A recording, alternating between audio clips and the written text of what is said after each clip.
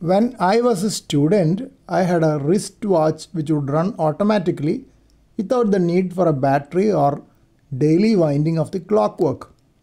I think I still have it somewhere in my almirah as an antique item. There was a mechanism inside which would keep it running by getting mechanical energy from hand movements. But if you keep in the shelf for over one day or so, it will stop functioning.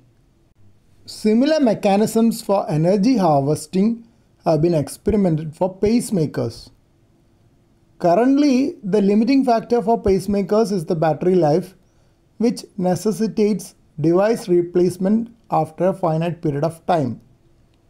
Though nuclear pacemakers were tried some time back for very long battery life, we don't hear of them anymore. The picture shows the energy harvesting mechanism for an endocardial leadless pacemaker prototype which was tested in a porcine model. One attempt to develop a heartbeat-driven lead and batteryless pacemaker from Switzerland was published in 2017. Energy harvesting mechanism of an automatic clockwork was used after removing the parts meant for indicating time and date.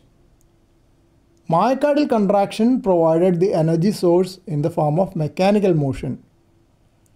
Dedicated electronic system was developed to process and store the energy.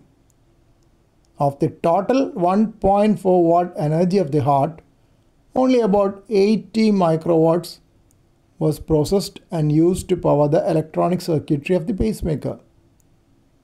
The prototype pacemaker provided fixed rate pacing at 120 per minute with a pulse width of 0.5 milliseconds and pacing amplitude of 3 volts.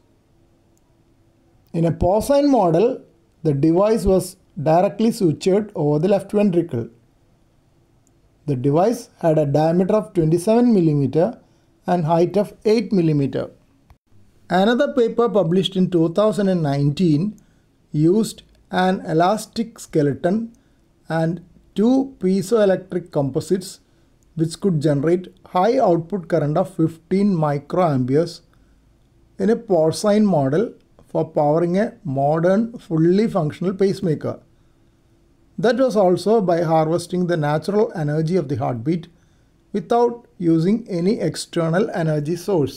Miniaturized endocardial electromagnetic energy harvester has also been tested for leadless pacemakers.